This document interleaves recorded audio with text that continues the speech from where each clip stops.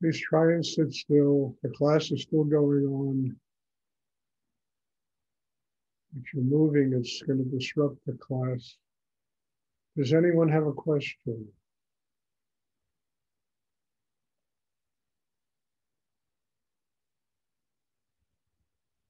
You know, the secret of really making this meditation work for you is the ability to transform it into practical living. That we do live here on the earth. We have responsibilities to take care of every day, be it family, be it jobs, businesses, financial things, friendships, social things. And all of that, gives each and every one of us an opportunity to act in the world. And by acting in the world, we bring whatever level of consciousness exists inside ourselves to the world. If our hearts are open, then we bring love, we bring compassion, we bring patience, we bring forgiveness. And all of that, is just relevant because it shows how much we've grown inside and how close we are to truly becoming one with a higher force of energy in the universe. So the practical state of living is absolutely essential. People take it for granted. They get angry at it. It's why me and why am I going through this? And why are people in my life making me crazy? And why are things so difficult? And you can reverse that. Say things are difficult, but I can grow to be able to simplify things. I can grow to be able to, look out at the world and see the beauty of life instead of endlessly seeing the negativity of life. And all of that is relevant because, we live on the earth. There's got to be a reason why we were born here, other than just making money and producing a new generation of people that make money. And, it goes on endlessly. It's an endless merry-go-round of almost insanity. There has to be a reason why we can step off that merry-go-round. And the only reason I've found in my life is taking, spirit, taking Shakti, energy, the energy of God, that fountainhead of energy that has no end to it, and making it practical in one's life. I mean, they write all over the place, God is love, and it's really true. I mean, they write it in so many places, we take it for granted, but it's really true. That kind of love, that kind of compassion has to flow through a human being. And that has to give us a reason and a purpose to be alive here, other than just, making money. Being involved, the soap opera, the grand soap opera of life, money, relationships, friendship, So there has to be a higher purpose to all of this and a reason why we're born here.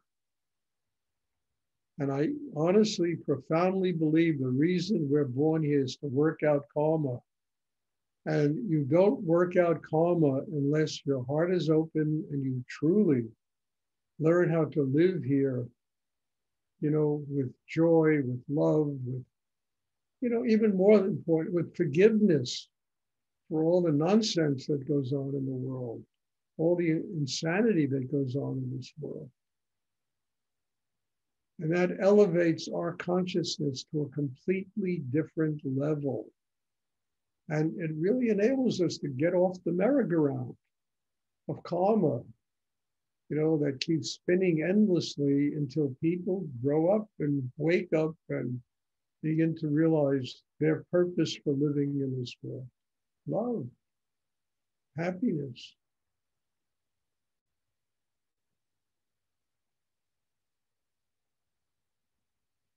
Does anyone have a question they would like to ask? And it starts with each and every one of us. It doesn't start out there. It starts inside each and every human being who has and is born with the tools to make this possible. They just have to learn how to do it and get the training and time invested to what? Becoming a human being. We're supposed to be human beings. Well, the truth of the matter is we have to learn how to become human beings. And we're born on the earth to learn that. The development of a chakra system makes it possible to learn what I'm talking about. Does anyone have a question? There we go.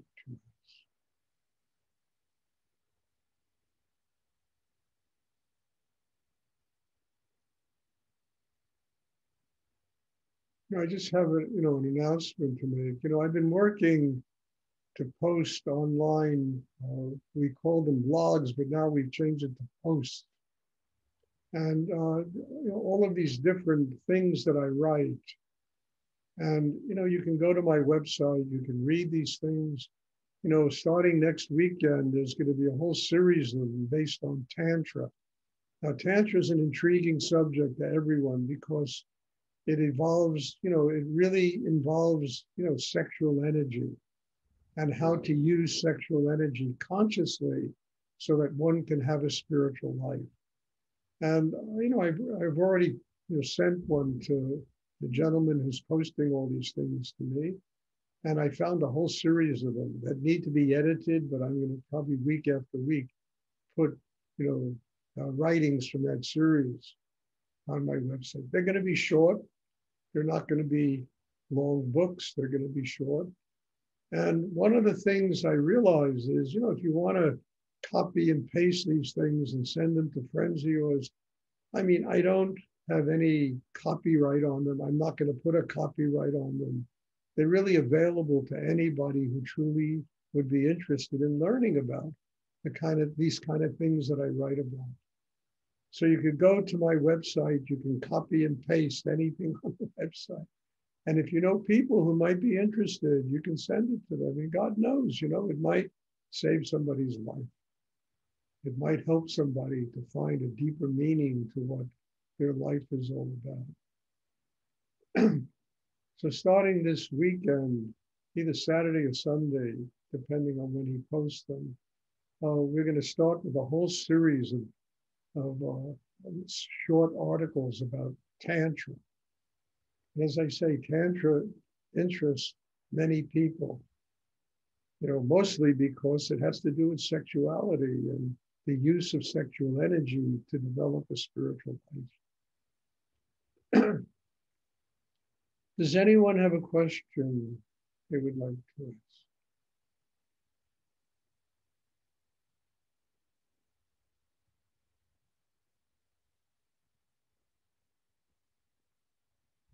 Okay. There'll be a class again on Thursday. And as I always end these classes, I just have such a deep gratitude for people that show up in these classes, that work as hard as they do in this hour that we set aside for these classes. Because every one of you is helping me to grow, and every one of you in your own way is becoming like a teacher for me, that it really is helping me to grow in my life. So God bless you all. Thank you. And I'm looking forward to Thursday, and I hope you all have time to attend. And have a wonderful evening. And everybody in Israel, enjoy your holidays. One after the other. Thank you. Thank you. Thank you, Stuart. Bye.